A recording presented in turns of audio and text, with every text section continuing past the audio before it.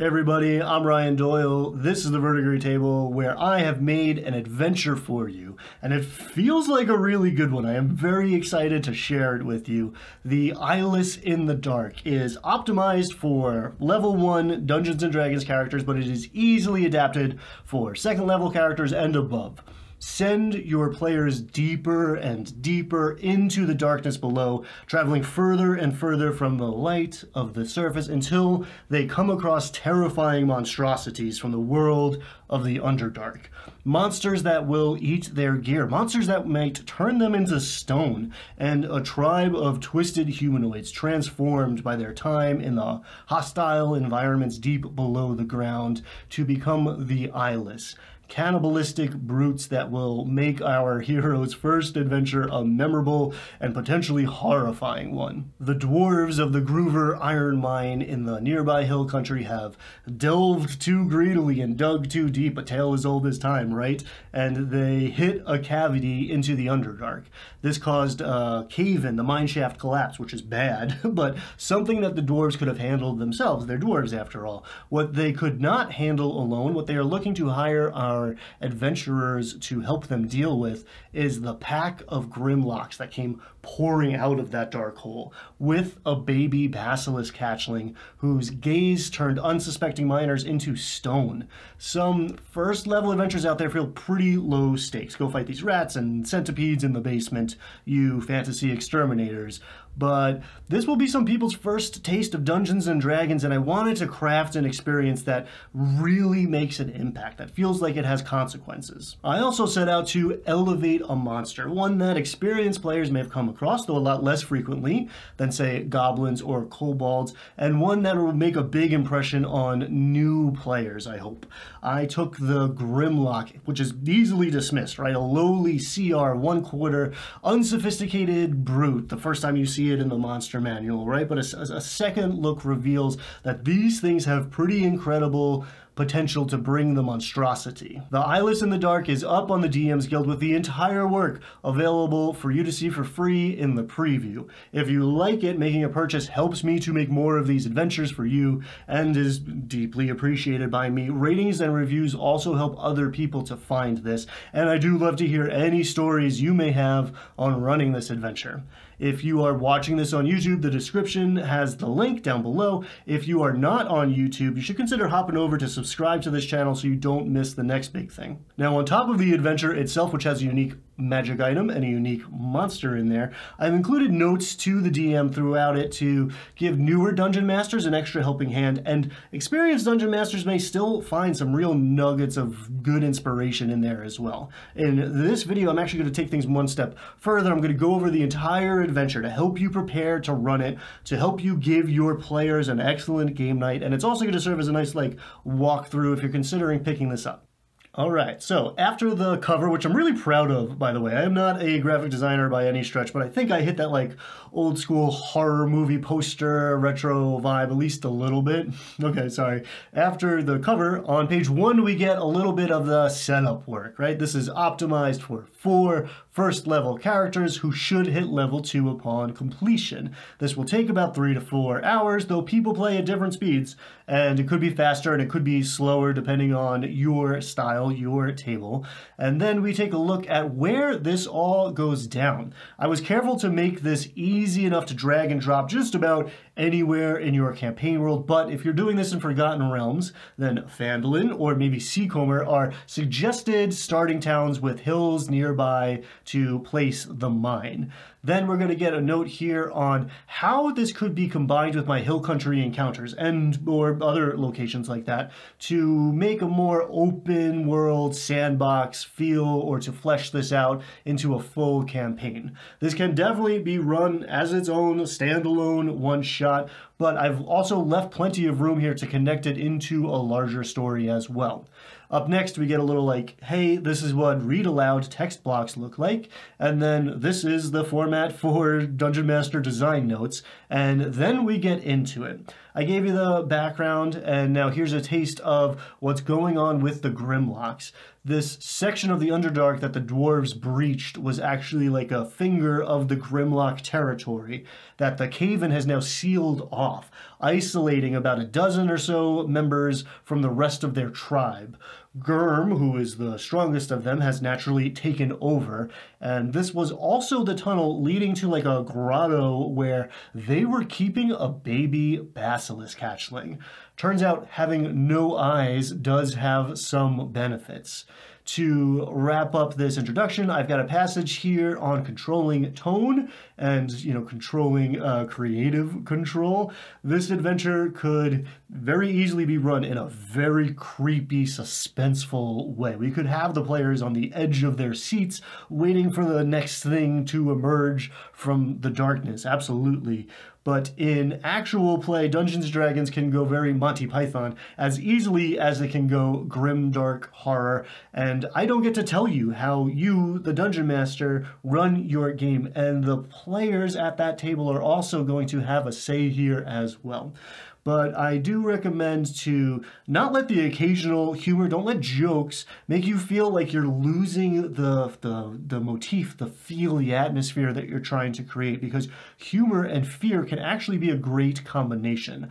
I also really stress player choice here in this section. I'm going to make a whole video on this, or a whole series of videos on this eventually, but it is important for new Dungeon Masters to know and veteran Dungeon Masters to remember that there are other people at the table here and they are contributing to this story, which means there are multiple ways for players to engage with any given encounter. I find a lot of adventures kind of just assume the players will act very specifically one particular way, but I have done my best here to help the DM expect and embrace the unexpected. All right, let's get into it. We start in a tavern. As is tradition, a dwarf walks into a bar.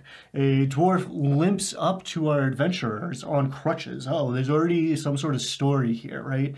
Now, do with Dormir Bronze Flask as you will. Make him your own, I encourage you. But in my mind, he's a tough but kind, true blue-collar, union card-carrying foreman of this mine. He's got a little Appalachian coal miner vibe for me. But if you want to make him that like vanilla Scottish dwarf, that's not too far off from Appalachian, they're related, but whatever. If you want to rather make him some favorite anime character or like an old-timey Catskill comedians, by all means, go for it, make him your own, have fun with it. Dormir tells us the story of what happened in the mine and offers a reward for going down there and clearing it out. He also offers an additional reward for finding and returning his magical pickaxe, and introduces a little like mystery element as well in the possibly thieving Jasper Feldspar. He suspects old Jasper there was stealing hematite, which is a crystalline iron compound that's worth 10 gold apiece, according to the Dungeon Master's Guide. And Dormir also tells us that Jasper Feldspar turned to stone before his very eyes and toppled over and shattered. That's actually how Dormir got his injury. A piece of poor old thieving Jasper took out a chunk of Dormir's legs. So in a pretty tight little package, we've got all sorts of appeals here to get our players invested in this quest. There's the gold, of course, money, and magic items, and a couple intriguing mysteries. We get the old call to adventure as well, and just, the fact that level 1 heroes are going to have to do something to gain experience and reputation if they don't want to be rat catchers their whole careers, right? We can add an extra little incentive here as well if the party decides they want to do a little gearing up before they leave town, which is usually a good idea. As they are out shopping, they can see the impact the mine being shut down has had on the local economy. A lot of the things that adventurers like to buy are made out of iron, right, or steel. And with the mine shut down, that stuff is going to be harder to get. It's going to be more expensive or just plain unavailable. And this adds a nice dose of interconnectedness, realism for me. That's the good stuff. What the heroes do is going to make an impact that benefits them and the other people in this town. It's also like a cool gamification thing of unlocking item upgrades. I've got a Dungeon Master note here on how you can just provide a synopsis of all of this and like start your players right at the entrance of the mine with reasons you might want to do that and why you might prefer not to do that. But this is a good option if you are pressed for time. You want to make sure you complete a single one-shot in a single session, especially if you're running new players. Things are naturally going to move slower as you like go over the rules and review mechanics, but I still make the argument for giving them the full D&D experience and starting in the tavern. And if you did want to like stretch things out, go the other way, if this is going to be a larger, piece of a larger campaign, you can add in overland travel and random encounters like the ones from the integrated tables. On the next page, we get to the mine. The miners threw a barrier up before they left, presenting us with a chance to make some athletics checks and maybe some acrobatics checks to get through, even some dexterity saving throws if you're feeling spicy. And I like doing something like this first thing, especially with new players, as we get to go over like the dice mechanics and the character sheets before the life and death pressure of combat is starting to set in. Even if everybody fails every check here, we are still getting inside of this mine because we don't want to lock it up. We don't want to lock the adventure here. And you can have a lot of fun describing their failures as well as their successes. Make them feel heroic. I would also really lean into the descriptions of the dark mine here.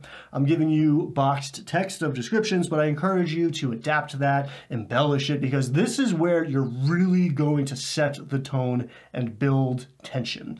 We are slowly submerging the players deeper and deeper into this fantasy world, moving away from the light of the everyday surface world and traveling down into the darkness where here there be monsters. There's a little optional encounter here where the player characters might come across a helpful NPC to cast aid on them or maybe pass out some healing potions or something.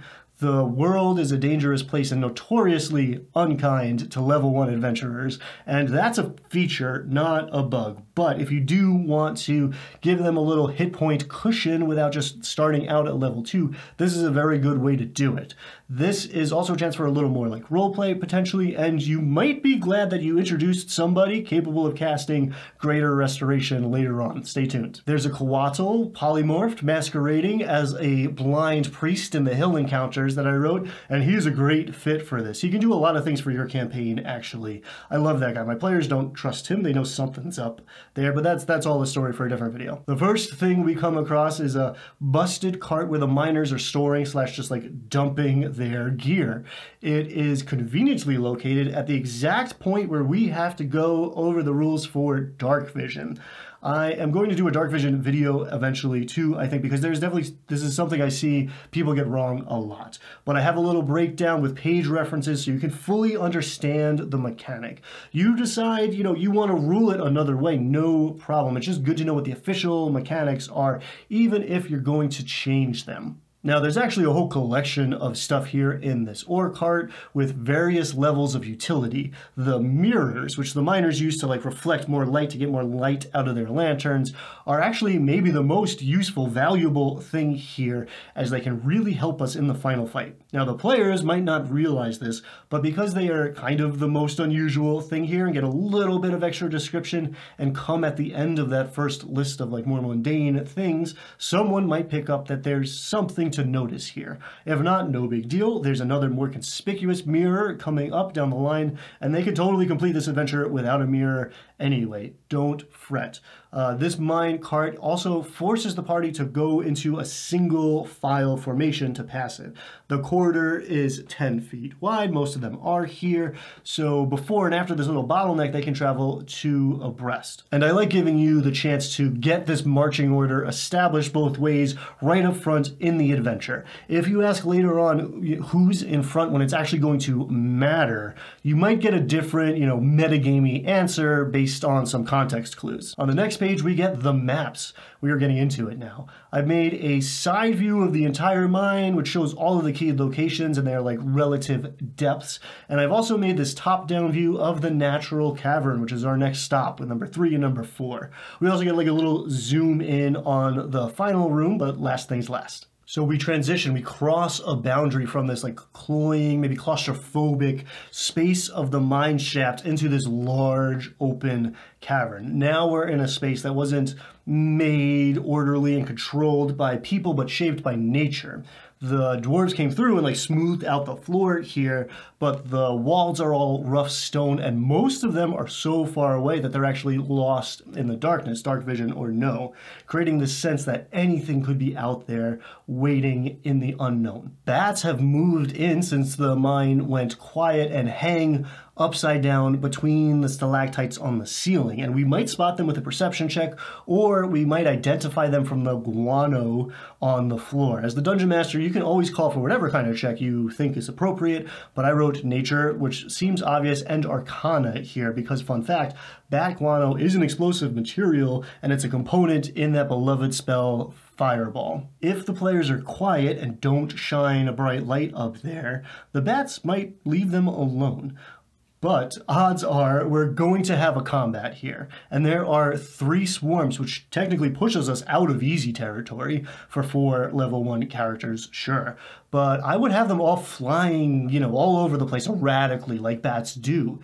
And this is going to provide a teaching moment about opportunity attacks, right, and reactions, as well as the other combat mechanics, while serving to make this fight easier. I also have a note here describing how I might also have these bats dash away if they take enough damage, maybe when they fall below half health or a quarter health, or maybe when there's only 1 left, because I like showing new players especially that not everything is going to want to fight to the death necessarily. Especially something like a beast is going to possess a survival instinct, which can give the players more ways to approach combat's encounters. Now, if you want to be a little bit nasty, or well, maybe a lot nasty, maybe you've got some experienced strategic players at your table, sneaking under these bats might actually just postpone their attack until things get a little noisy in the next encounter on the far side of this space, which then they can join into. Now, some people might be surprised to find a rust monster in a level 1 adventure, and those people are going to be really surprised when they see it's not a rust monster, but 2 rust monsters here on the far side of this space, eagerly gobbling up all the mining equipment over there.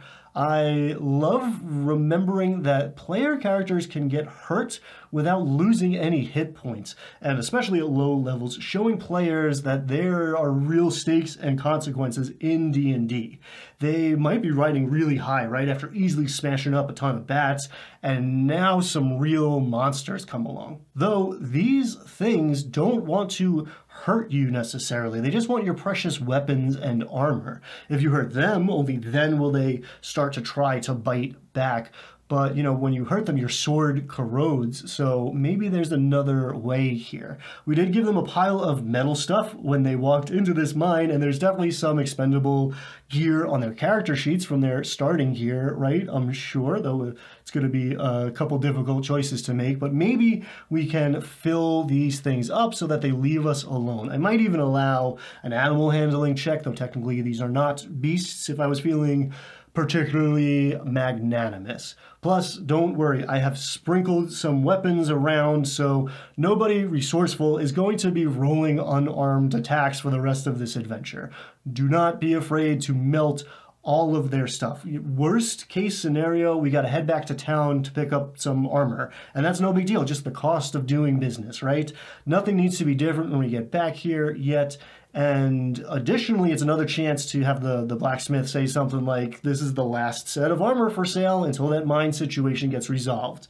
If things go real sideways here, beyond pacifying and killing these rust monsters outright, the party might also be able to drive them off. Again, why would they fight to the death? They might scurry back down deeper, but there's no more iron down there, right? They already ate it all, and the Grimlocks don't have any. They don't work with it, which is why the rust monsters don't really bother them. So maybe these guys would escape out the entrance to terrorize the surface world, and that way they could even cross paths with our players again down the road at later levels. So for treasure, most everything metal has been transformed to piles of rust dust here, but there are a couple wood torches torches and clay pots of lantern oil, lamp oil, and another mirror, this one made of copper, so it survived the rust monsters and maybe calls a little more attention to itself.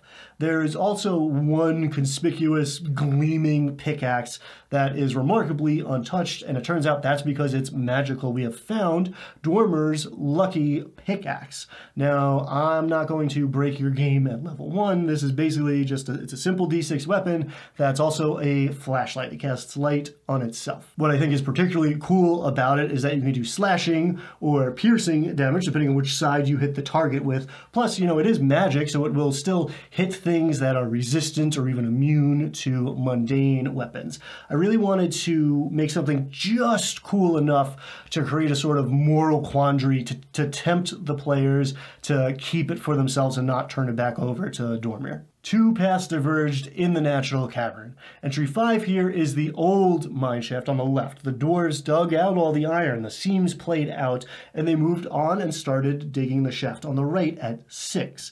Now 5 is fairly flat, while 6 really goes down, which is a little clue to like, hey, maybe check out this side first. All the waste rock and like scrap wood in here is another little signal to the players that, hey, this one is out of use now. And it's also a chance to hand out some non-metal weapons to characters whose steel turned to dust in their hands. The party might just pass this left-hand passage by, and that's no problem, but it would be a shame because this is where Jasper was hiding his ill-gotten loot before he lost a staring contest with our baby basilisk. It is nice to insert these like little mysteries and treasure drops to reward players for paying attention and exploring their environment. This also provides a nice little upbeat, a nice victory after we've melted their stuff and right before we delve deeper into the darkness and find the real horror show stuff. So entering 6, we resume our descent and come upon our first confrontation with these Grimlocks. The first time we see them, they are actually feasting on the dead. And these dwarfs have been down here decomposing for a little while by now. And it also turns out that these Grimlocks are also eating their own fallen while they're at it.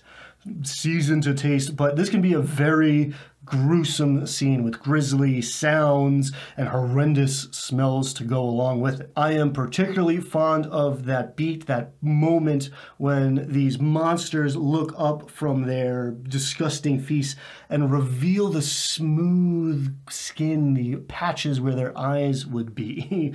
These things have no eyes? Nope, these things have no eyes. Roll for initiative. Now this 4 versus 4 is actually a pretty tough fight, but we've set things up so that the players get the drop on these guys, and a surprise round could really shift the odds of a battle. It's also another potential teaching moment, and a way to throw a lot at the party without worrying too much about a TPK.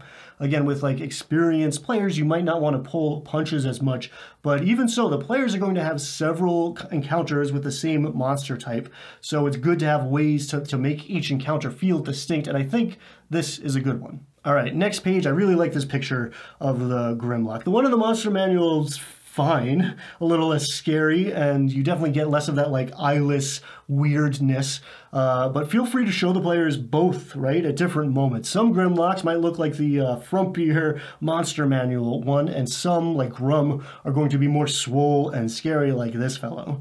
So at the end of this mineshaft, we reach the point where the dwarves breached the Underdark and the cave-in happened. And here, 3 Grimlocks are clearing the way back home now, and are therefore harder to surprise than their friends up at the dinner party.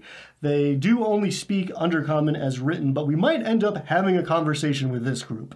And it would be nice to make explicit to the players, hey, here's your ticking clock. There's more Grimlocks and who knows what else on the other side of that debris, and it might be bad if a portal to the Underdark gets opened here.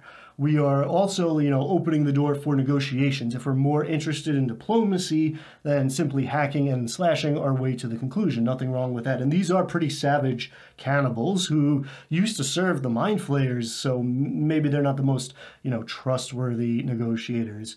But we are giving the players options. We're also giving the players another round of clues in the aftermath at this point.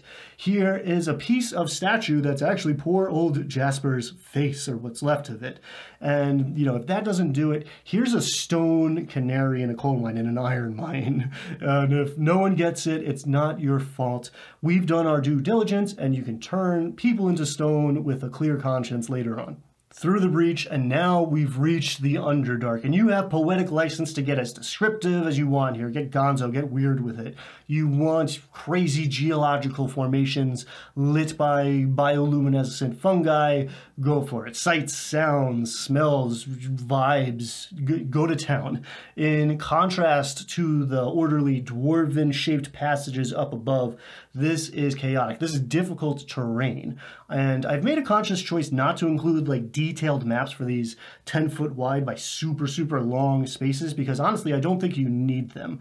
2 lines on a grid will do it, be they straight for the mine shafts and curvy for this portion in the Underdark. And while that might sound boring, I think you're actually going to find fighting in these tight quarters might actually create some interesting strategic choices for the players. Plus, it's going to make the battles that happen in the more open spaces feel different in contrast. Because here we've got 2 Grimlocks approaching and 2 more hanging back, using that special ability to blend into the rocky terrain and hopefully, for their sakes, ambush the party. Now, in a battle, one of these Grimlocks from either pair might also decide to run and tell Gurm that intruders are coming, making that final combat that much harder and showing that these are intelligent enemies that have some capability of reacting to the player's actions and strategizing. And this is coming at a point where we are likely looking at a short or even a long rest being in the cards. If the players retreat back to the natural cavern, or better yet, set up shop in that played out mine shaft at 5, they're likely to get a rest uninterrupted. But if they kill a bunch of Grimlocks and then take a nap beside the breach to the Underdark or within it, yeah, maybe something's going to find them. It is a good idea to go into the final fight at full strength, though, and if you got brand new players, don't be afraid to do a little bit of coaching and walk through the rest mechanics with them. Now, aid only lasts 8 hours, so if you made use of that option, then technically a long rest will wipe out those temporary hit points. You do have my permission to ignore that, though. Maybe when a flying celestial snake creature in disguise casts it, it's a longer duration. You might not need it or want it, though, because a final battle should feel climactic, right? So we head down these steps, and the final room opens up to an irregular 30-foot by 40-foot roughly cave, the grotto, where the back third or so is a little bit higher than the rest to maybe tee up a little interest and drama in this fight. This rise also acts like a stage, and it's where we're going to find Gurm, the biggest and baddest of these Grimlocks, and the real star of the show beside him, our Basilisk hatchling.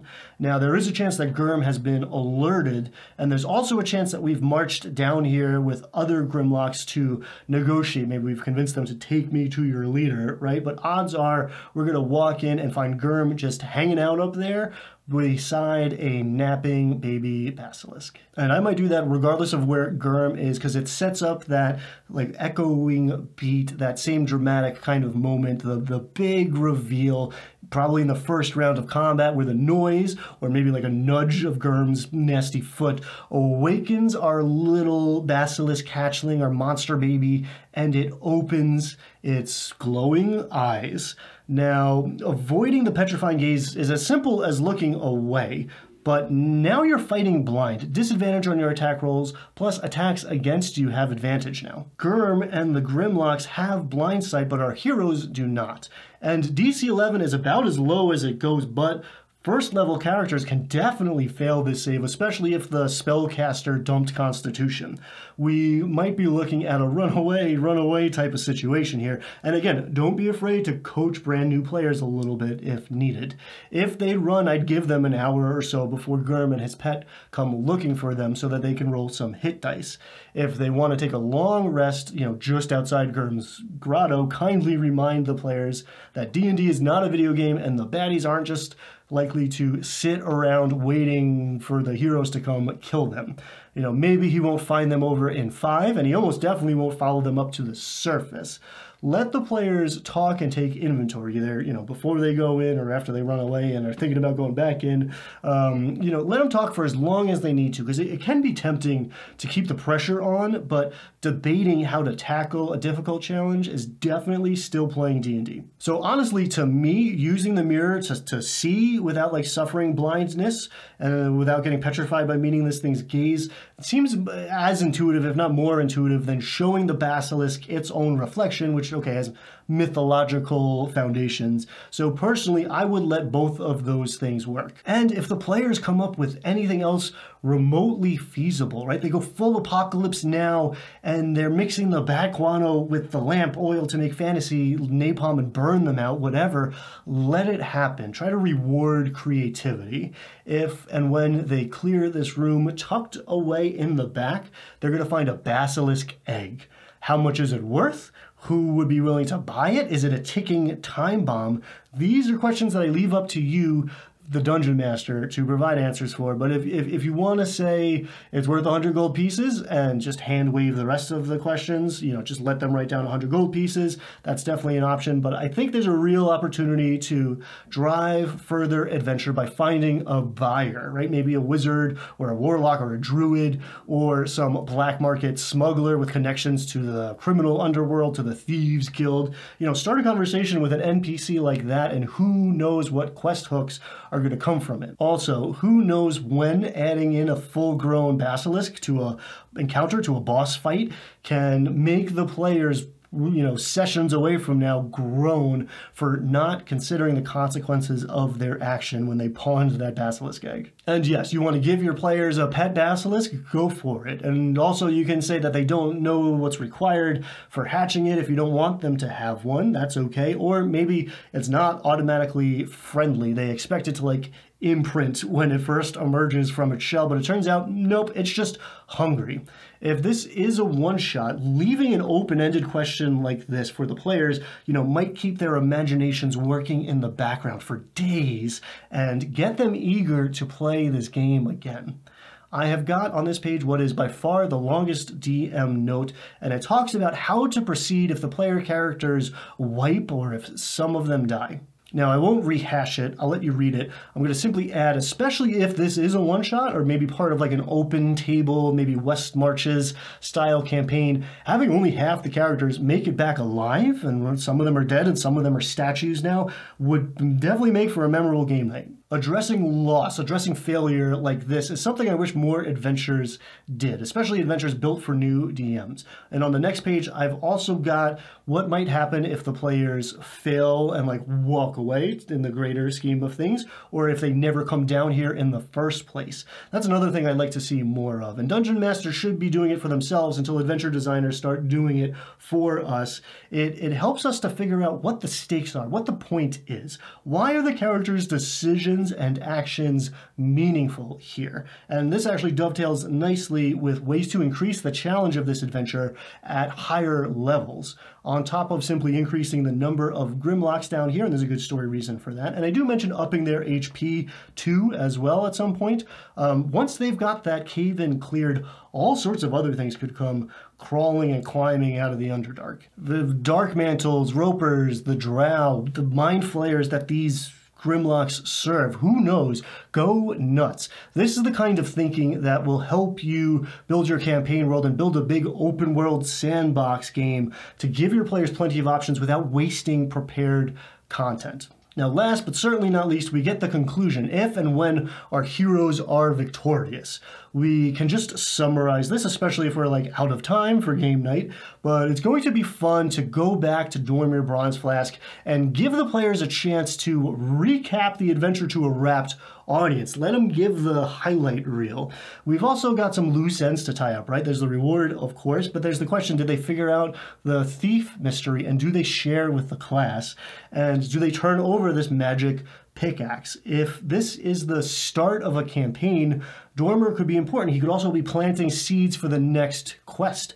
Maybe he's heard rumors about something, or he has a commendation for them to the mayor who has jobs for them, or maybe he's just dismayed to see this basilisk egg that they're carrying, and he sends them off to see the wizard. I think you and your players are going to have a blast with this. I can't wait for you to experience it, and I can't wait for you to come back and tell me about it. Get out there, have fun, be kind to yourself, be kind to each other. Hey, be kind, and thank you again. I'll see you next time. Bye.